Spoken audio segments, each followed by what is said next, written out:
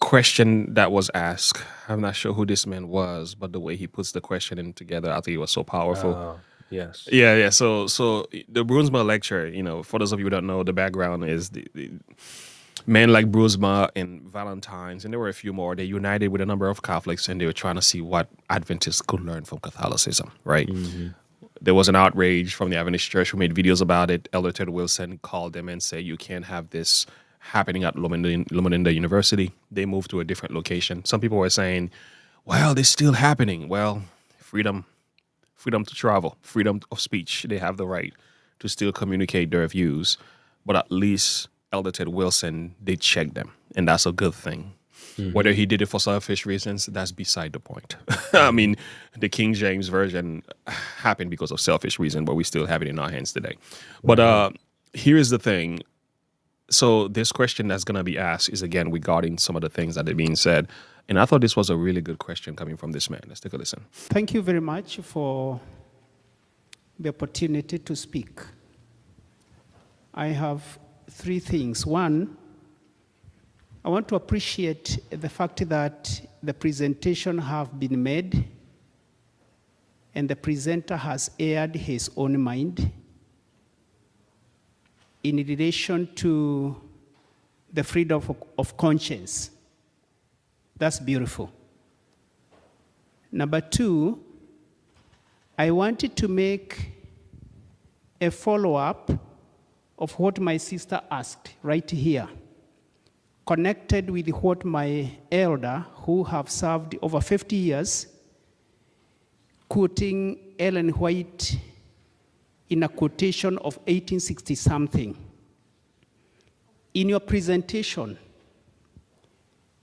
do you suggest that we have an opportunity to negotiate about the Sabbath and the sanctuary, the two fundamental principal doctrines of the Seventh-day Adventist Church?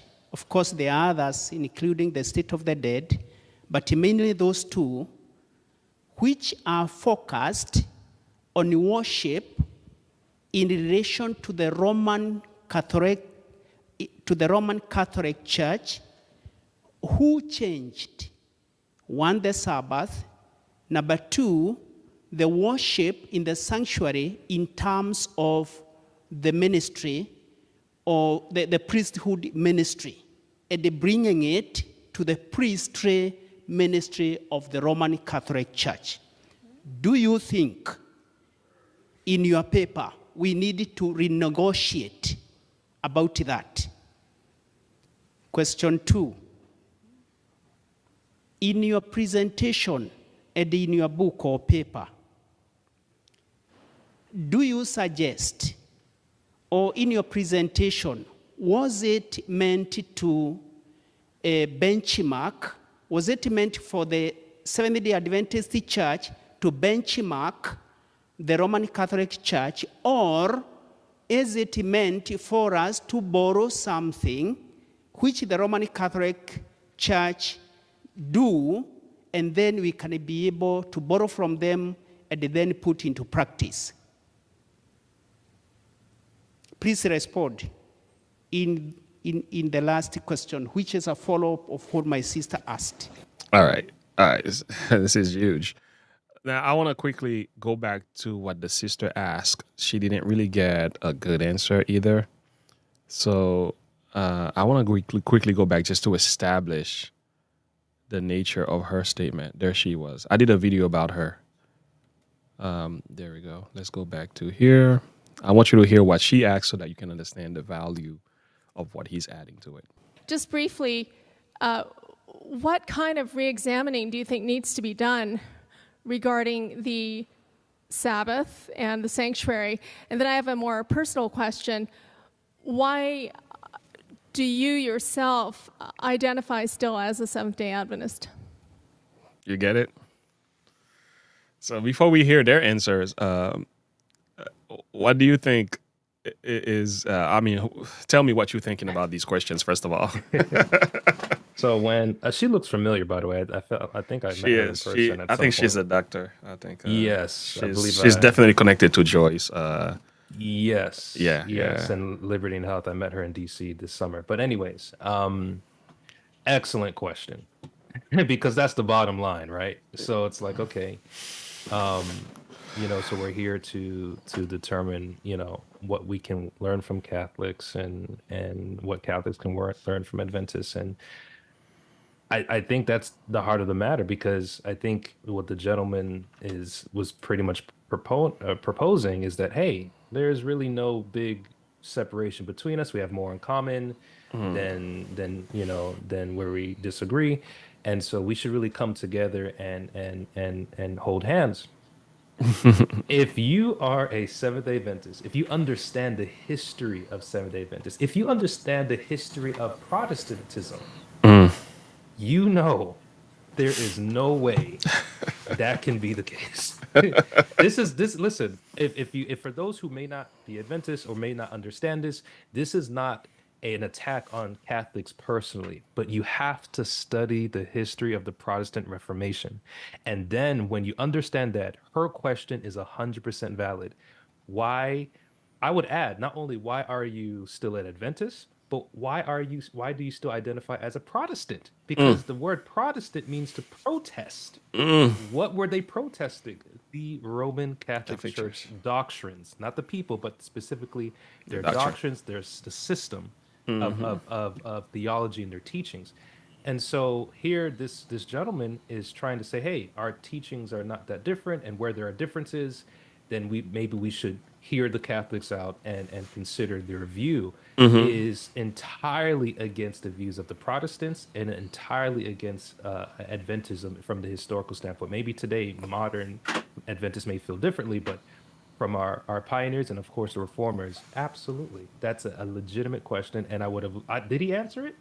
Did he answer that He's directly? going to answer, Okay. but we're gonna take a listen to that as well. But Yeah. quickly, I agree with what you're saying. Again, I think there is a lack of understanding, maybe a reversion of history happening in order for us to forget what really took place in the Protestant Reformation. I noticed lately, even a lot of evangelicals, in the name of going back to the mother, right? Hmm. The Hmm. daughters going back to their mother. There's been a lot of dumbing down the significance of the Protestant movement and Right. what happened during that time. They kind of make it look like, well, Martin Luther was just arguing about grace. Really? You think that's what it was? Like he was just, it was just a Martin Luther thing. He was bigger than that. There were a lot of Yeah. teachings that were very much controversial. Martin Luther was just one of the many. But also, so there's the attack on the true history of the Protestantism. But there's also another thing that I do noticed throughout the presentation. The Catholics made no concession whatsoever. Yes. It was these supposed Adventist leaders. They don't speak for me. Just saying, I don't speak for the church. I just want to make sure I say this. Hmm. These supposed men who claim to be Adventists, they're the ones who are rejecting their teachings to come in a line with the Catholic Church. Yes. Yes, they're making the compromise, not the other way, or at least it's not mutual. It's It's not that not. I don't see the mutual compromise No, here, I don't which is see very it. fascinating. Yeah, I don't see it. I know that. I know the language. We don't want to build wall. We want to build bridges. But you the only one building bridges because they just sitting over there. I'm waiting for them to have the meeting at I don't know at a Catholic forum and have Yeah, the same conversation. yeah, And maybe it'll happen. I don't know, but you yeah. know, That's interesting to me. So anyway, let's go back to the video because we can say so much more. So let's take a listen to the rest of his answer. So I think that you answered the question that was asked about Yes. is there anything additional you want to say in response to this? And this I think is going to be, unfortunately, I think our last exchange Yes. by 15 really need to close. Something that For those of you who can hear what he is saying is, it sounds like this is the same question that she asked that was already answered by Brother Valentine sitting here. And so he's also saying this is the last question that they're gonna take and stuff like that. But I want to hear what the answer here is from Mr. Brunsma. I don't know why he's not using his mic. And as you respond, please be keen. As you respond kindly, be keen on the focus of the Church of the Sabbath in relation to the sanctuary and the Sunday law. Thank you. Well, maybe just one point. It has been actually difficult the acoustics here at this place in the auditorium are not ideal, I can tell you. So it's difficult to follow all the comments and questions when you're sitting here. But let me just say that, sure, there are criticisms that we have of Catholicism. And the change of the Sabbath to the Sunday, although it is sometimes, the process is sometimes explained in a way that is more simple than it actually happened. There are many different factors that were part of that. But yes, the Catholic Church played a role in that we do not appreciate. But the discussion should not only be on whether we celebrate the Lord's Day on the 7th or on the first day. That is a valid point of discussion. But how do we actually celebrate the Sabbath? That is sometimes an issue that is snowed under because we are just emphasizing this time factor. And there, Catholics and Protestants can learn from each other and do not have to accuse each other about the mistakes that they have made in the past. So, yes, dialogue must go on. We have things that we do not agree with, but there are lots of things we do agree with, and that gives us the opportunity to dialogue. All right. All right. So I want to get a thought on that. Okay. I feel like I got gaslit for a little bit. All right, go ahead. You're good. So I guess my initial reaction is that he didn't answer the whole question. No. Why is he still Adventist? And but the point is, so he addressed the Sabbath issue, and it's interesting because he said, yes, the Catholic Church played a role in it. Well, that's not what the Catholic Church says. They come out very plainly and say, we changed it. It was us. Yeah. We're the ones that, we literally have the documentation from their own They've owned it. archive. They've owned it. They changed it. They call it their mark of authority. So that's number one. Number two, with all due respect to him, we more than just not appreciate it. Mm-hmm. This is a system that changed Scripture. You can't change Scripture, but they attempted to change the Bible, which is the very foundation of all that we believe and the highest authority when it comes to the Christian faith. And so when you go and you change or add something to the Word of God, that's not something we merely just don't appreciate it, but that is something that we vehemently disagree with and oppose and reject and Correct. protest. Exactly. And so we just don't passively say, we don't appreciate that. That's not really cool of you. It's like, whoa, if someone came and told me, Jesus is a woman, what? I'm not, my offense is, no, the Word of God explicitly states that he was a man. So you can't just come in and change the clear Word of God. And he's kind of belittling what actually happened and making it seem, we don't appreciate that, but let's not focus on the time of the Sabbath, but rather how we worship. And I'm like, you see that? So now it's no longer important which day, it's how you worship, and now you're entering into this idea of, it doesn't matter what time, and when God clearly said, remember. So, yeah. And then, of course, he never really answered the question, why is he still Adventist? And so maybe he didn't hear that part, but he didn't answer it. So, wow. Yeah. So good. I was looking for this news article quickly while you were speaking, but I can't find it. I have it in my sermons. I just could not find. It's just gonna take me a while to find it. But it's a story about a number of young teenagers who just were having fun. It happened in the 1900s, and they went out and they were removing stop signs from the end of the roads. And as they were removing the stop signs, goofing around, there were several accidents that happened to the point that some couples actually lost their lives.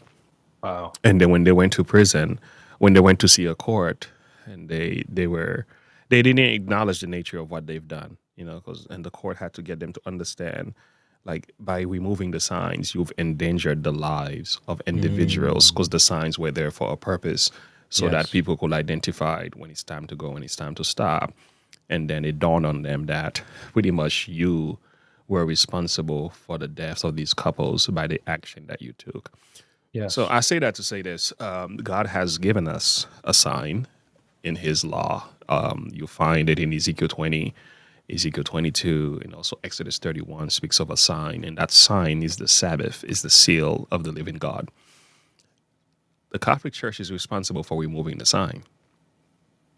And the sign has been removed, and another sign has taken over. It's been a different sign. And a lot of people are making shipwreck of faith as a result of it. I know God can save men despite their errors and failures. We understand that. Yes. But there are many souls today who will be lost because the signs had been removed. There are some who are deceived and misled. Some of them are still fighting with God, with God's people, because the signs has been removed. I don't think we can sugarcoat that. No.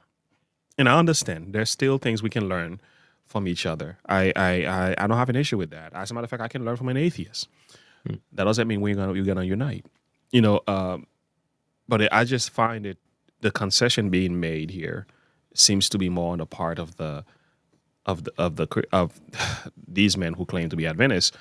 And the other thing is, it's almost like there is this call to be sympathetic to the true history of the Catholic Church. It's one thing you're attacking Catholic people, but the system of the Catholic Church, which the Bible refers to as the Antichrist, if you do notice what Revelation 13 says, it is the beast with the 7 heads and 10 horns, and the Bible says, and upon his heads 10 crowns, and he was given a name of blasphemy, and so on.